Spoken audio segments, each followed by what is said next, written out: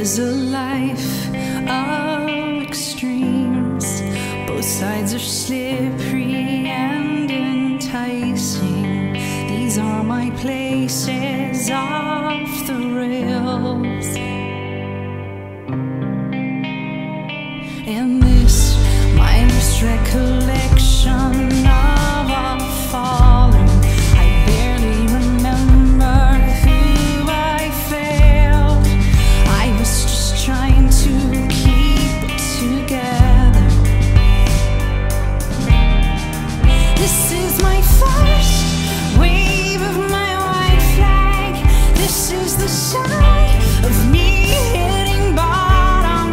This my surrender, if that's what you call it, and the anatomy of my crash. And I keep on smiling, keep on moving, can't stand still.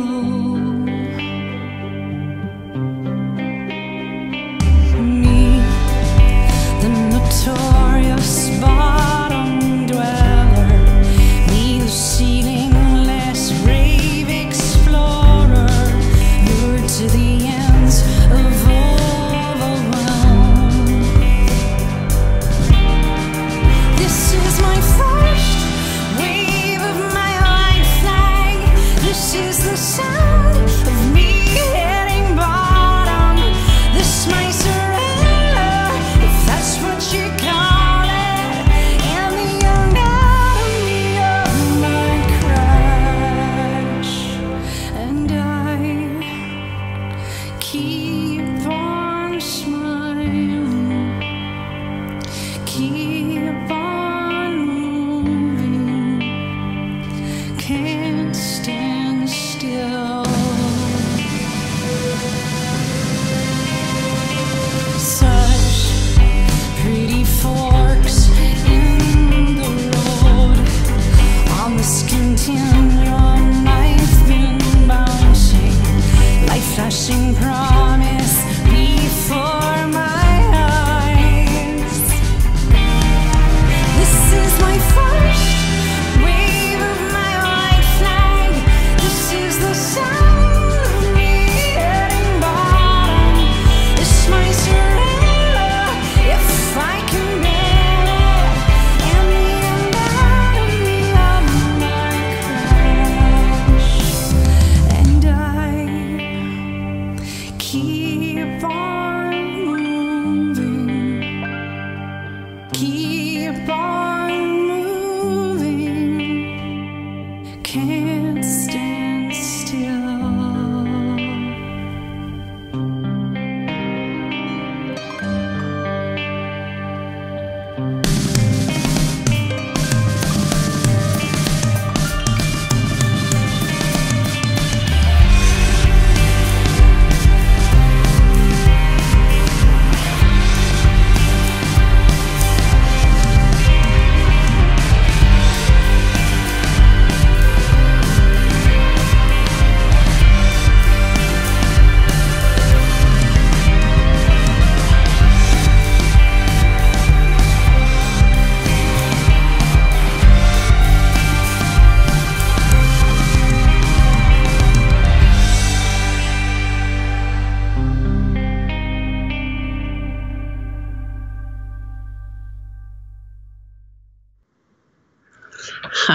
Thank you so much. That was a song called Smiling that I wrote for my new record called Such Pretty Forks in the Road. I'm Alanis Morissette. And this song, Smiling, was actually in the musical for Jagged Little Pill, which unfortunately is dark based on our circumstances, but it's one of my favorite parts in the whole musical. Elizabeth who portrays MJ, Elizabeth Stanley, who portrays MJ in the musical, the lead character, performs that song in the middle of the musical. Thank you so much for submitting your questions. There's some really juicy ones here. We'll just dive right in. How has being a mother changed my music moving forward? I have a little extra consideration, even though there's a new song coming out entitled Ablaze, where I talk directly about my children. I have a little bit more protectiveness, mama bear consideration. I've always had consideration for the people I write about because I'm a huge fan of revenge fantasy versus actual revenge.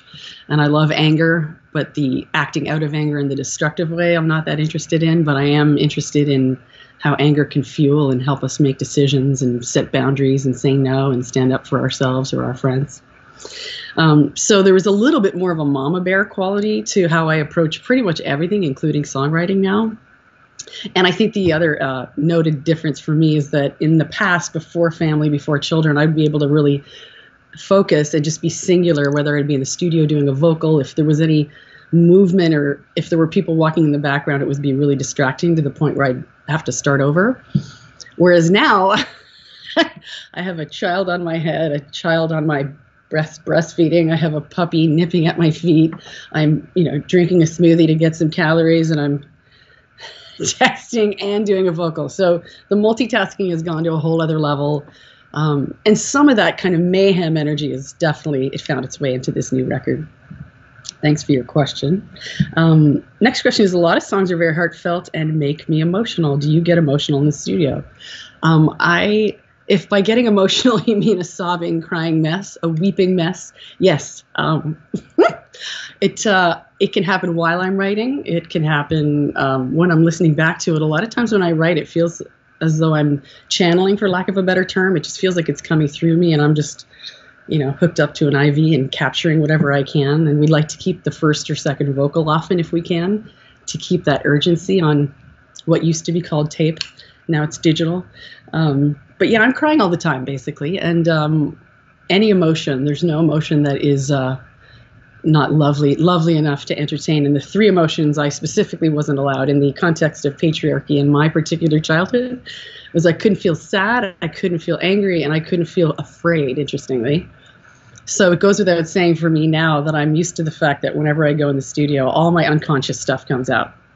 So anything that's been hiding or in the sediment at the bottom of the water, the tree and the sand gets shaken all about. So this record is definitely touching on some postpartum activity. After my daughter was born, I've had postpartum depression and anxiety and et cetera, after all three children. But knowing them and loving them makes it entirely, and has made it entirely worth it for me if it is not one of the hardest things to experience. But so the songs, a song called Diagnosis on the record and Losing the Plot, just really marked, not unlike every song I've ever written, just marked a snapshot of a time in my life where I was just commenting on what was going on. And in that particular moment, I was in Malibu starting to write the record, really taking a big look at what life was going to be about and what my value systems were, and my priorities were rearranging every 10 seconds with blossoming our family and being in Los Angeles. I had been in Los Angeles for 25 years, and then I wondered, maybe it was time for us to move up north to Northern California, which we did do. So I wrote a couple of songs. A song called Reckoning I wrote after we arrived here. So it marks a really important time in my life. And then, of course, the act of sharing it with you, it is no longer mine. It can be done with what you would like to do with it in terms of having it support or validate or empathize. Or some people have given me feedback that's helped them maybe through college or through a divorce or through some grief around the death in a family. So for me, the biggest gift of all is that I can express myself to the point of feeling at least a cathartic experience in the writing of it. And I'm immediately not depressed as soon as I'm expressed authentically. But then the sharing of the song really becomes about my connecting with you and getting to know you more. So, and the process has relatively stayed the same. I think the difference now is that I trust the process implicitly, whereas when I first started writing with Glenn Ballard in 1994, I'd always have my fingers crossed that a song would come. I'd say a special prayer. Whereas now, I don't get cocky, but I definitely have a sense that a song will absolutely come, and it'll just be interesting to see what comes through. And I never really know what to title the record or what the themes are on the record until it's finished. So there's an intentionality to just show up. But beyond that, I'm as surprised as anybody else. Next question. Do your children understand how famous you are? my oldest son, who's 9, has a sense of the unusualness of our life based on his mom doing what I do. But it's really normalized here, and how we normalize it is just that it's expression. So in our house, we just kind of consider expression, everything's sort of equivalent. So choosing a T-shirt, baking a cake with some unusual ingredients, painting something, really sweet ritual right now. And I think it's happening in more places than I even know about. My kids paint on rocks messages and leave them around the neighborhood. And then the next day there'll be rocks left with other kids. So it's our way of being able to make quick art pieces on rocks. So my point in sharing that is just that the expression is a big centerpiece of how we live. So when my son thinks about me in the public eye, he thinks, oh, it's a very public version that my mom does. He's titillated by it, I guess, or intrigued at least. But what I noticed is that in the 60s and the 70s, fame was sort of a means to an end in some ways. It wasn't just sort of an egoic gratification moment. It was, this song is going to be used as activism, and artists were social activists by default. And nowadays I see it as two categories in a way, certainly the third option of the blend. But one side is the performance aspect, someone just singing and using their God-given gifts and really performing something. And then the other is the more sort of singer-songwriter, autobiographical sharing. And then there's the third option, which is a blend of both of those, which I think is the one I relate to the most because, pardon me, I live for the performance aspect, but I also, there must be a story told. I remember having been asked to write a party song. Alanis, can you write a party song? And I said, well, I could write a party song, but it might be about how awkward I feel, and I'm feeling like a little bit of a wallflower, and who should I go talk to, and should I go home? So it'll be about a party per se, but it might not be a party song. But that's what led me to cover the My Humps video, Fergie, because I really wanted to challenge myself. Next question. What is the biggest challenge in making such pretty forks in the road? There's no real challenge in terms of that grind. There's no uphill paddling, I guess, is my point. But it's very exhausting. It's kind of like a workout in a way. It's an emotional interiority workout because it's such a sacred opportunity to go all the way in and see what's going on in there and put it into a song. So I would say the challenge,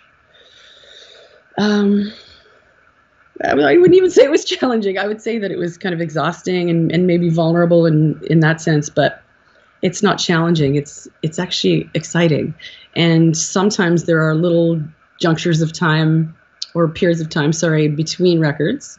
And then this one, I think it was about 8 years since the last studio record.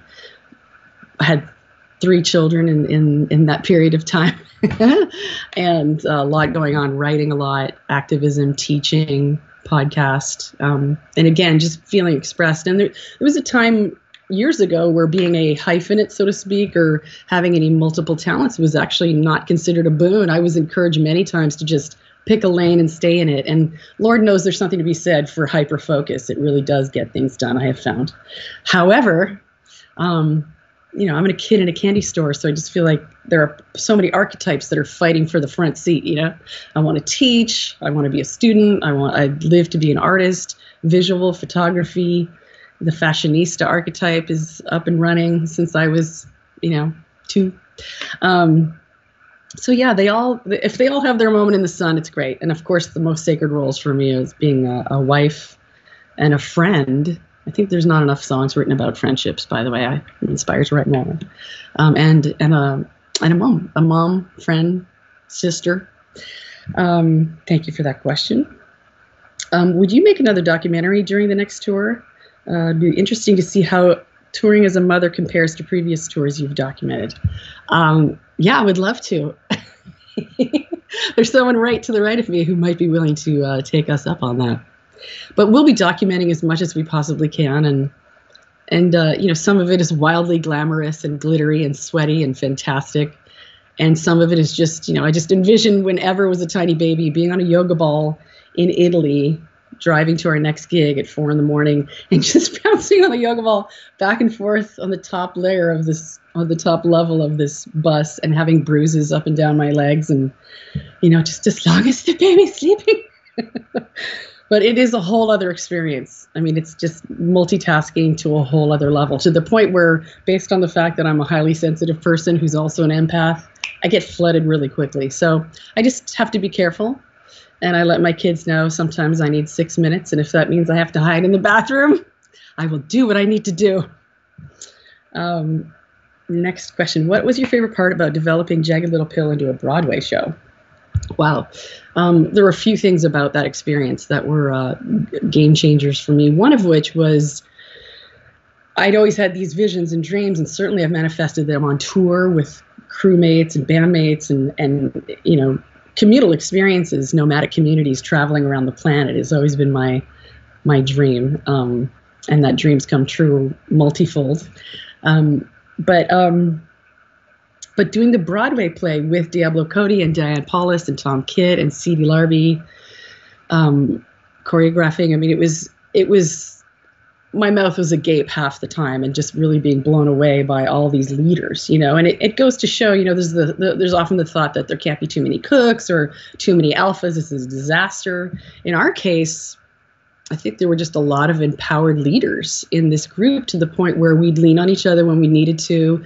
We'd weigh in and throw our opinions around, even if it wasn't our area of jurisdiction. So, if Larby's trying to choreograph, he'll have some feedback about how the emotional content of a scene is going, or, I'll jump into costumes and lighting and sound. And, so we all of us together were keeping that Star of Bethlehem as a united sort of mission statement focus, working around this musical for all of us. And I think I can speak on everyone's behalf, became a movement of a kind for us. And a lot of the topics, if not all of them, most of them. There's one topic in the musical that I have no experience in, and I leaned on everyone else to make sure it was accurate. But pretty much everything in the musical I can relate to on some level. And Diablo Cody basically pulled all the characters out of the songs. So there's this cohesiveness. I didn't want it to be a jukebox musical. So because the characters were pulled out of songs, there's this real, just sounds like the music in the book that Diablo Cody wrote. It sounds as though they were written at the same time, and that there is a integration there. So that's exciting and fortuitous. But the biggest part for me is having some objectivity on these songs that I've been performing in a sort of monological way for many years. There would be no way really, other than I guess watching footage, for me to have objectivity on these songs. And I have never had it until I was in the audience beholding the musical in the workshops or rehearsals or the shows themselves and previews. Sobbing mess, because I was actually receiving these songs and I had glimpses of a bit of a deeper understanding as to why people resonated with this record. So, and the community aspects. Traveling as a solo artist can be a little isolating, to say the least. So to be around all these people who are just, cooking together, it's the greatest. It's like my dream kumbaya. Next question. I listen to your music all the time to gain perspective. Do you ever listen to your own music to help you through situations? And if so, what are some of your go-to songs? One of the things I love the most about listening back to my own songs, which, to be perfectly honest, I do a lot of while I'm mixing a record. But once the record's finished, I don't listen to it a lot. I actually listen to meditation music, if you can believe it. Everyone I've hung out with over the years, they assume that if they're in my tour bus or hotel room, that there's just going to be like music playing nonstop at probably ear-bleeding volumes. But the opposite is actually true. There's so much stimulation and so much huge energy outside of break times that I'm typically a meditation music person. So a gentleman named Dave Harrington and myself are making a meditation record right now. We're in the middle of the process, and I've been wanting to do that for a long time too. Just listen to something that could actually help and regulate my nervous system, especially during these times. And then in terms of songs that help, something about the song Thank You, whenever I listen to it, it kind of recalibrates my cells. And a song called Utopia. something about the harmonic chord changes and falsetto. Yeah, those two are ones that, off the top of my head, I can think of that I've used as a resource for my own very self. Also, That I Would Be Good. I remember writing that song in a closet. There was so much going on, and my lifestyle was such that there were people around, and it kind of remains the case to this day. But like I said a minute ago, I basically hide whenever I can to just recharge the batteries to go back out and surf. So I was hiding in my closet. There are about 15 people downstairs, and I lit a candle, which is probably not the smartest thing to do in a closet. Do not try it at home. And I wrote That I Would Be Good, the song That I Would Be Good, in about 3 minutes, really quickly. And it became kind of a prayer or a mantra, to the point where when I perform it, it's this anchoring of things that I value and that I wish for, and that this, unconditional love is redundant to say unconditional, because love is unconditional. So just that sense of offering that to myself, it's always, yeah, pretty much. I can say this. I can say the word always. It's always been a unique challenge to offer self-love, in times where some of the voices in my head are meanie beanie, cruel. So sometimes just listening to that song or performing it, it levels the playing field and brings this tenderness back toward myself that might have gotten a little jaggedy. Let's see. Next question. How did you come to work with Alex Hope and Catherine Marks? And okay, so I'll start with that. My PPD brain tracks a little less avidly these days, so I take things one at a time whenever I can. So first question was, Alex Hope and Catherine Marks. So there were a few ideas and some really talented people and names that were run past or run up the flagpole, and they were all intriguing in their own right. But once I met and had heard what Alex Hope had been up to producerially and who she was as a person, such a slam dunk, big yes. And then I always had a sort of sonic soundscape crush on Catherine Marks' production, and my bandmates actually recommended her. Anytime I need some sort of perspective or support, or ask questions to the brilliant people in the field, I often reach out to my bandmates. So I believe it was maybe Cedric or one of you who suggested Catherine. So they shared the record, and I guess it's common for people to have 27 producers on records in certain contexts, but I myself, I like to sequester and insulate a lot. So working with two producers was fun and unusual for me, because it was a group of songs that Catherine was working on, and then Alex was working on her set of songs at the same time. And then the begged question was, how, am I going to attempt to create a little triangle hang time? And if the answer, socially, relationally, of course I am. So we all met, took a couple photos together, geeked out. I think Catherine and Alex have hung out as well. So it wound up being a really social, safe, inspired, self-leadership kind of production story. But I love them both so much, and I can't wait to just do whatever we need to do to show up together to support this sweet record. They kick butt. How was this writing of the record different from writing your previous albums? I was in Malibu this time. I lived in LA for 25-ish years, and we were in Malibu by the ocean, and it was, I mentioned a little bit about how the writing process has been influenced by my being a mom, but it's a little bit more in and out. Dogs, lunchtime, baby, little boo-boo Band-Aid. I'm going to go back and finish the vocal. I like it, though. It's a beautiful mayhem. Let's see. Okay, so you have different commercial this is a different commercial landscape compared to the initial fame in the 90s. How do you see that in keeping productive and making more music? There's no real stopping point for me in terms of songwriting. I envision, it's an existential imperative for me. If I'm not writing, whether it's clickety-clackety or singing, I get depressed almost instantly. So it's actually a responsibility. It's a self-care tool to write. And unfortunately, because my experience of being in the public eye was associated with songwriting, there was a minute or two where I felt myself being frozen in terms of creating the next record after Jagged Little Pill, or even creating the record Such Pretty Forks in the Road. It was, it was basically, inspired in a whole different way. It's more like I feel full, for lack of a better way of describing it. I get to a point where I just feel I'm teeming with stories, and I need to concretize this, because if I don't do it now, I say to myself, so many new things will be happening, and I will have skipped this whole era and not commented on it through art or through music, which of course is not true. We're commenting on our lives every 10 seconds by picking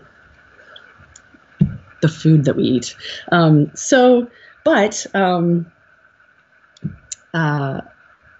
Yeah, the world is a different place. I kind of love the idea. I've always loved, and will continue to love, an album as like a piece.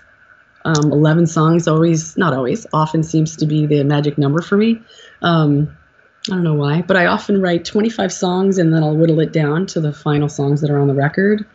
And the sequence kind of, there's two approaches for sequencing songs on a record for me. Sometimes it's just soundscape, making sure the keys and the harmonics in each song kind of have a nice flow from beginning to end.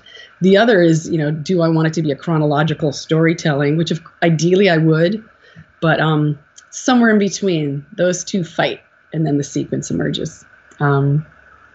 And the title came at the last second. And I'm writing a book as well, and that title, I have no idea. And I know oftentimes in the literary world, and definitely in music world, people want that title. People want that cover. And I'm just like, I have no idea what this record's about. I'll get back to you in a month.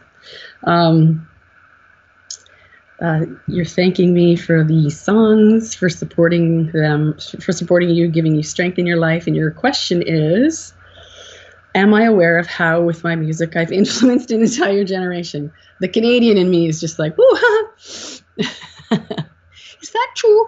No, I feel so much a part of the movement. How I saw the 90s, where the feminist movement was, which I call the feminine movement, was that this huge wave was coming, and I just volunteered with my surfboard. Like, I'll do it, and I'll get on the top of that cresting wave, and I'll ride it all the way in like a little soldier. So yes, I do feel a part of a voice that helped mark what people are feeling. One of the biggest inquiries or research rabbit hole-y parts of when I spend time alone at night, usually I'm nocturnal, that's the only time I get alone, is I'm just sort of chasing how to stay expressed and how to make sure. I just forgot the question entirely. Sorry, guys. It's my postpartum depression. In the song Diagnosis, I say that I can't remember where the sentence started when I'm trying to finish it. It's actually true. But wait, let me make sure I answer that question. Oh yeah, I probably blacked it out or blocked it out because it's an ego question. My ego is psyched to have been part of a big change. Like, as an example, when You Oughta Know was being released, we were sent it to a lot of radio stations, and the program directors would say, oh yeah, we're already playing Sinead O'Connor, so we can't play Alanis' song. We already have a woman, thanks. Or they'd say, yeah, we got Tori Amos, we're good. So thankfully everything changed. I think on a sort of monetary business side of things, what happened was a female artist was a bankable star, and all of a sudden it became cool to have, women have been writing music and creating and inventing and being brilliant since the dawn of time and before. So the fact that the music industry shifted toward more of an openness from any gender is very exciting to me. And it was during a time where the light was being shined on the contracts, artist contracts with record companies. It was almost like the industry could stay. I talk about it being sort of a sick industry in the song Reasons I Drink. The industry, anything unchecked, anything that's not accountable to anyone or anything, is a potential for some danger there. So basically, I loved that the MP3, as the technological evolution happened, a lot of people started to look at contracts and look at how artists were signed and what are these deals, and is there a sense of partnership in this? I think the biggest shock for most people in in other industries, when the digital era came on, I went to C-SPAN to speak on behalf of artists. And I think where the biggest shock was not only the length of time that record companies would keep artists on, but also what were they surprised about? Oh, just how secretive it was, and in some ways how unconscionable some of it was. It wasn't an entire win-win yet. I really believe at this point we're either going to do partnership and we're going to move into this hyper-relational place where we look at how we are as humans. In school, there's conventional, all the 5 R's that are taught, and how to function relationally is often completely ignored in school, and yet it's our ace in the hole in terms of getting new jobs and meeting new people and learning how to be relational and still authentic. I mean, these are all developmental tasks and growing up markings that I think, with all of us being home in this pandemic kind of unfortunate circumstance, I've seen it certainly in myself and my family, but also my friends and those around me, allowing this time to really kind of alchemically crunch us into who are we? Why are we here? What's the most important thing? What do I value? On my deathbed, looking back when I'm 123, what would I like to see? What would I like to have, have contributed? What would I have wanted my life to represent? Not so much in the egoic, like, oh, I left a big legacy. Couldn't care less about that. But what I'm more interested in is, what was shared while I was here, and were my priorities and my value systems matched with how I showed up and with what I did every day. Maybe one more question before we do another performance of Ironic. What do I think about the more open discussions about mental health in the entertainment world? Awesome. My theory, I have a few theories about the effects of fame, but particularly on a lot of artists. I think of Jimi Hendrix, and I think of Janis Joplin. I think of a lot of people who have these God-given gifts, whether it to be to write or to sing or perform, or that sort of multiple adult giftedness. And there's an introversion or a high sensitivity, or they're an empath. So these gifts are coming through them in the form of song, as an example, but they don't necessarily have the armor or the temperament to be able to survive the influx of unsolicited, feedback. I'd be walking through airports, people would try to cut my hair, they'd sneak into hotel rooms. There was a lot of invasion of boundaries and a lot of just straight up stimuli, whether it's meeting 150 new people a day. And so a lot of that, I think the sentence a lot of people use is, if someone commits suicide, like, this person was much too sensitive for this world. One of my main missions right now is to support those of us who are really sensitive in how to navigate this world, and also, in the meanwhile, contribute to shifting how this culture and this society and this world operates. 20% of humans and animals are highly sensitive, in that if a highly sensitive temperament walks into a room, we get 500 pieces of information, whereas a non-sensitive, not to mean insensitive, but non-highly sensitive temperament walks in a room and gets 50 pieces of information. So it might go without saying that we're getting a lot of information, and I've been very inspired lately to talk more deeply about what it is to be an empath and the kinds there are, and a highly sensitive temperament, and how we can be responsible for that and still function really well in the world and not make, what could be really intense here everyone else's problem.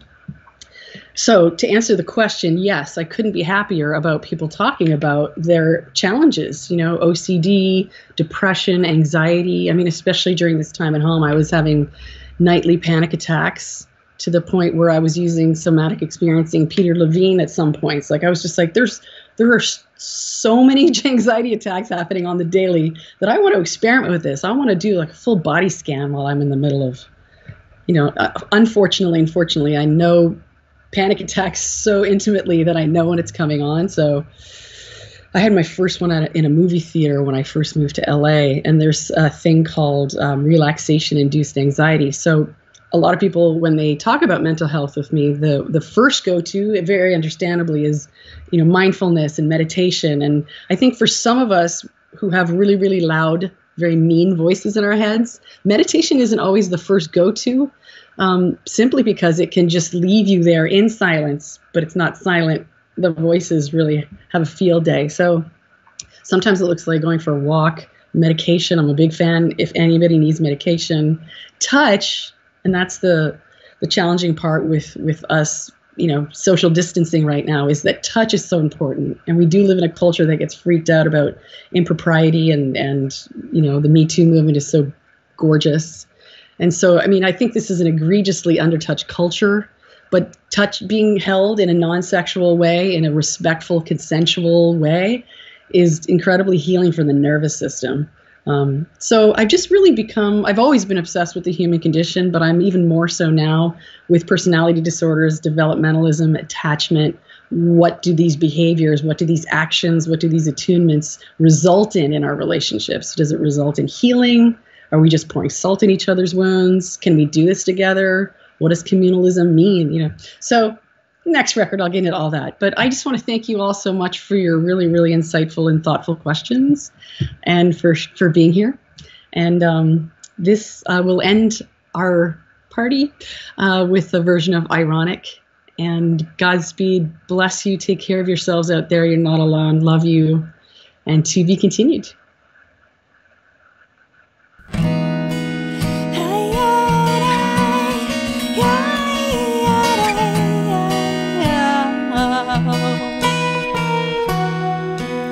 An old man turned 98. He won the lottery and died the next day. It's a black fly in your Chardonnay. It's a death row pardon, 2 minutes too late. And isn't it ironic? Don't you think it's like rain?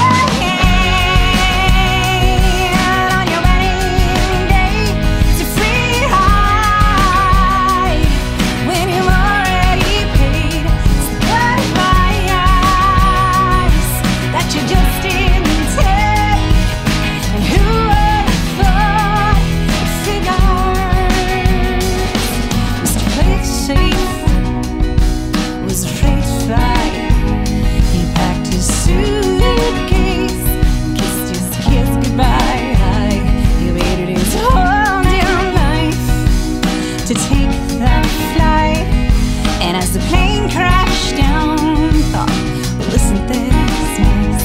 And isn't it ironic? Don't you think it's like rain on your wedding day? It's a free high when you already paid. It's the good advice that you just didn't take.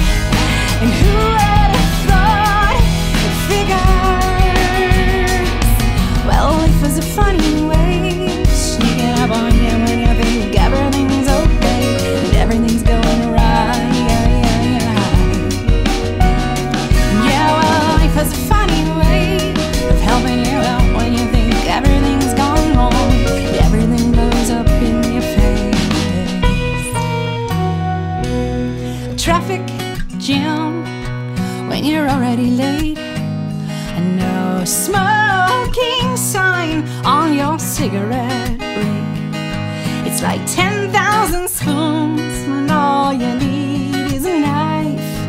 It's meeting the man of my dreams and meeting his beautiful husband. And isn't it ironic? Don't you think a little